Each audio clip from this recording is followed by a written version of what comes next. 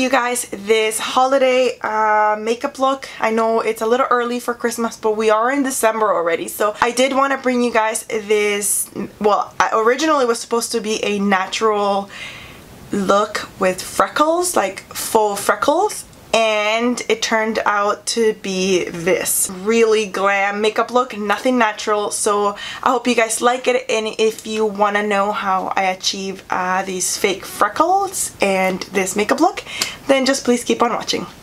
Hi guys, to get started with this makeup look, I'm using the foundation primer from L'Oreal Lumi, and this one has a luminous and hydrating finish, which is perfect because my skin is on the drier side because we're in the colder weather, and I'm also using some acne water, which is making my skin also very dry. Once I apply a layer of that, I'm just going to apply my foundation, which is the MAC NC20, which is a little bit too light. So I'm gonna mix it with the Makeup Forever one, which is a little too dark. And this combination always gives me a perfect shade for my skin, which is awesome. I'm just going to apply that all over the face just to make sure that my blemishes are covered. For concealer today, I'm using this one from Revlon, and this one is the Age Defying Concealer, and I was obsessed with this back in the day, and I'm back in love with it because it is just so good. It is a little bit thick, so because of that reason, I always blend it out first with my fingers because the heat of my finger against my skin melts this concealer. It's best to blend it with your finger first, and then you can blend it out with your beauty blender like I will do, and this is just going to smooth all the edges out and make sure that nothing is harsh and that everything's blended out. To set the concealer, I'm using this e.l.f. highlight and contour palette. I'm using the two lighter powders on the top, and I'm just going to apply that on all of the areas that I applied my concealer, and this is going to set it in place, and it's going to prevent it from creasing, cracking, smudging. You guys know the drill.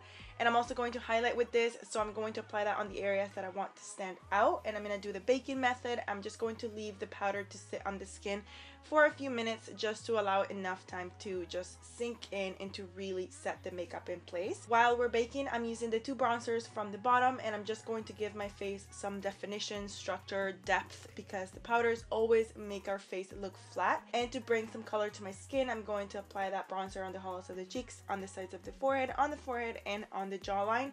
And right after that, I'm just going to blend everything out with a stippling brush that I got from Walmart. The drugstore carries this brand called Still, and that's the brand this brush is from, if you're wondering, because I always get lots of questions.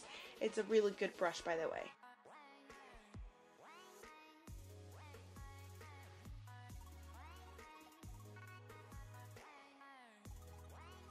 Picking up Gold Deposit by MAC. This is a highlighter slash mineralized bronzer. You can use it for whatever, and I'm going to use it for a mineralized bronzer, so I'm just going to run that on the exact same areas that I used the previous bronzer, and this is just going to give a nice luminous finish to that bronzer, which I really love. I'll leave my eyebrow and nose contouring routine in the description box if you're interested, because I did skip that on the video because I show it in every single tutorial. So once I do that, I'm just going to move on with the eyes. I'm taking this Stila palette. Can't remember the name, I'll leave it in the description box, and I'm picking up this shade called Bliss, and I'm just going to apply that on the crease of my eye, giving a little bit more depth into the area. Next, I'm picking up this brown eyeshadow on the corner. I can't remember the name, I'll leave it in the description box. I'll just apply that on top of Bliss, and this is going to darken the crease, giving it a little bit more depth and definition, which I really like. Now I'm taking this mineralized eyeshadow, and this one is a little bit of on the brown, on the pinkish side. It's really hard to explain, but you guys can see it, and I'm also going to run that on the crease, again just giving it a little bit more depth and definition because it really changes the eye look and it gives it that really nice smoked out crease. Taking the LA Girl concealer in this shade Yellow, I'm just going to carve out my lid with this, and this is going to give me a nice soft cut crease.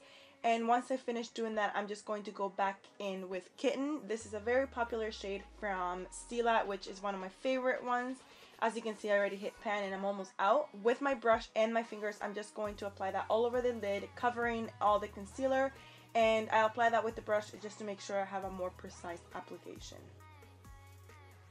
Taking this black eyeshadow from the corner, I'm going to pick it up with a small brush and I'm just going to start carving out the crease even more, just to give me that nice cut crease that I really like. So slowly, little by little, I'm just doing very small strokes and lightly blending that black eyeshadow upwards, just so that it's not so harsh. Going back in with Kitten, I'm cleaning up that line just to make my crease even cut, and then I'm also going to apply that on the highest point of my eyebrow and on the tear duct area. As always, using my liner from NYC. You guys know this isn't news in my tutorials. That's the one thing I never change, and my mascara too.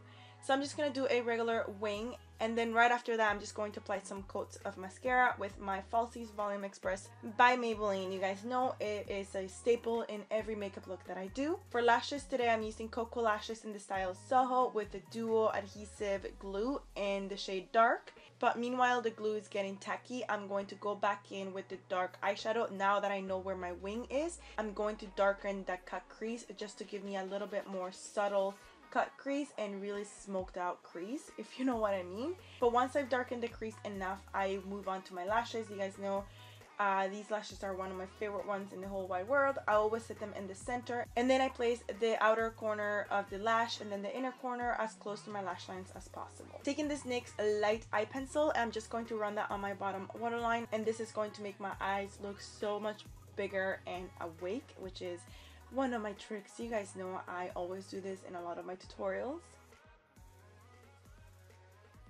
And right after that, I'm just going to coat my bottom lashes with some more mascara.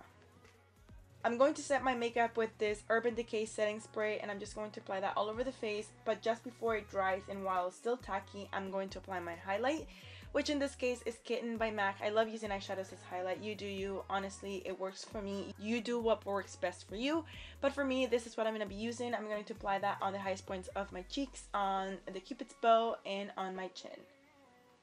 I'm also going to mix the gold eyeshadow just to make my highlight less pink and more golden, like a golden goddess, which I really love this combination, by the way.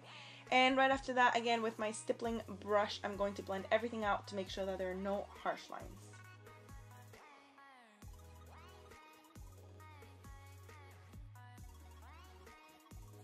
For the lips today, I'm using a combination of Hodgepodge Lip Liner by MAC, and I'm just going to line my lips with that. And right after that, I'll use Kat Von D Bow and Arrow Liquid Lipstick, which is another one of my favorites.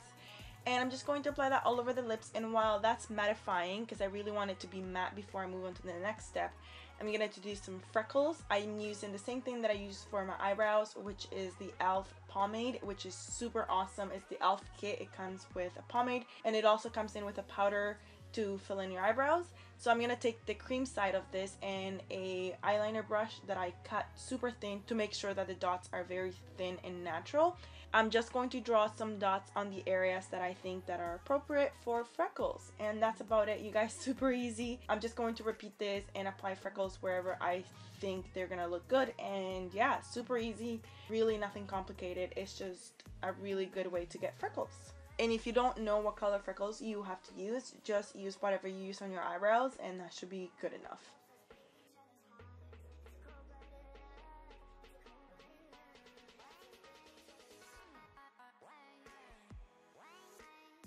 Once I finish drawing the freckles on, I'm just going to go back in with my beauty blender and just blend them out, and it's going to give me a more subtle and natural looking freckles. Now back with the lips, I'm just going to take Hodgepodge again from MAC, and I'm just going to apply that all over the lips just to mattify the lips even more. And yeah, that's about it, you guys, for the makeup. I hope you like it. Now moving on to the hair, I have been getting tons of questions if I'm wearing extensions for volume, so I decided to share with you guys what I do to achieve all the volume you guys see on all my tutorials. So I'm just going to apply some hairspray, and then with any hairbrush, you can even use a teasing brush, I'm just going to comb the curls upwards and kind of messing them up, and just doing the same thing with all of the curls in my hair, and that's about it. And as you can see, the volume becomes from 0 to 100, double, even triple the volume that I originally had, which is insane. I really love doing this trick because it makes my hair so puffy, and it really gives me so much volume, which I love.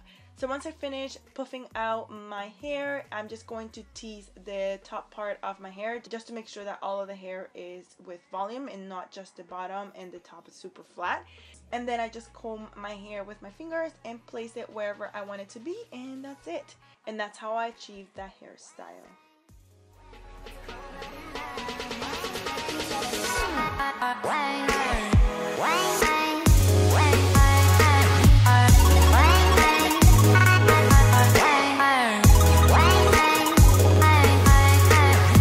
So this is it, you guys. I hope you like it, and if you don't, then it's already too late because you've already watched the video. And remember, if you don't like something, you can always swap it out. If you don't like the freckles, don't do them. It's so simple. Life is not that hard. I swear, if you don't like something, just swap it for something that you do like, or just don't do it, avoid it, or switch something that you don't want for something that you want. So simple. So this is it for today, you guys, and thank you so much for watching. Thank you so much for being here, and as always, I'll see you on my next tutorial very soon. Bye bye. Mwah.